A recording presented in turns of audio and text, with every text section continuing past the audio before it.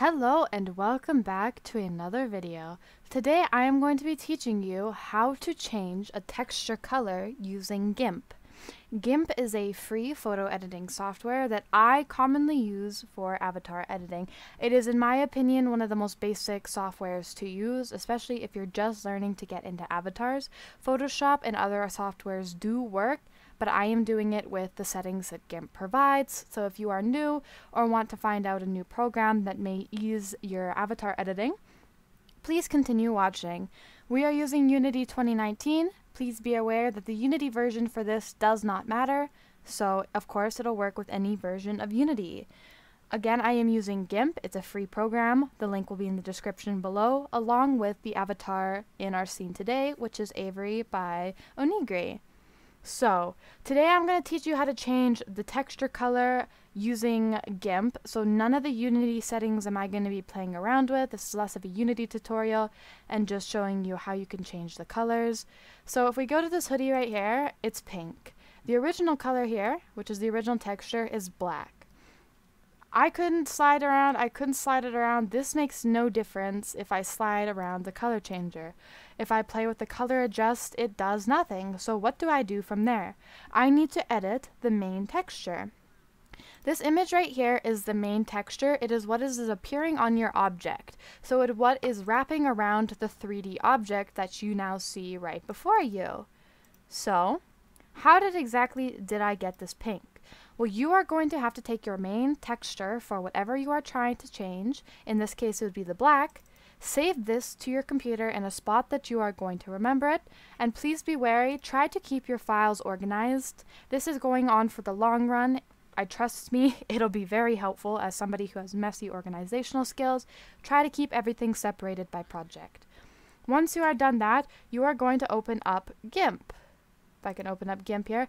This is GIMP. In order to open up a photo in GIMP, click File, Open, find your photo, and then import it into GIMP.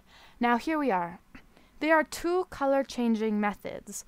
There is color gradient and color exchange. One is more simple than the other, but the other is better for high detail. So let's say if you were to want to edit shoes, or you were wanting to edit something that had high detail, I would suggest using color exchange. It is a longer process, but I also suggest playing around with both to see what is better for your texture. Most of the time I use color gradient, but some of the time I like how color exchange works. I will be showing you both.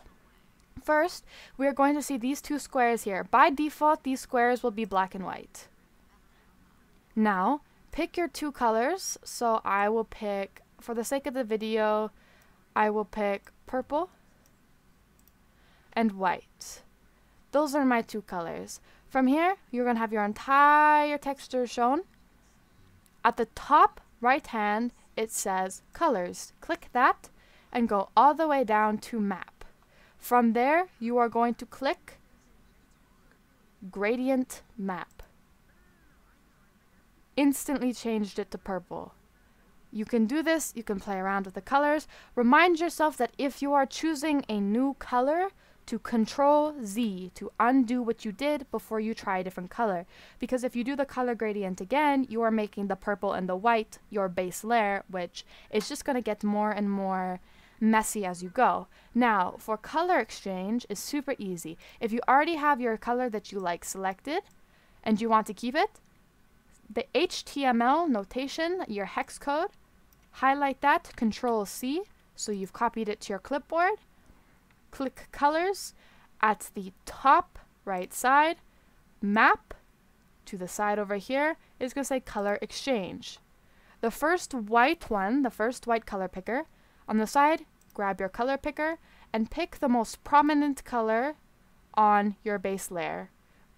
From there, the second color you are going to click, and you can either choose or you can copy and paste Control V into the HTML notation of the color you chose.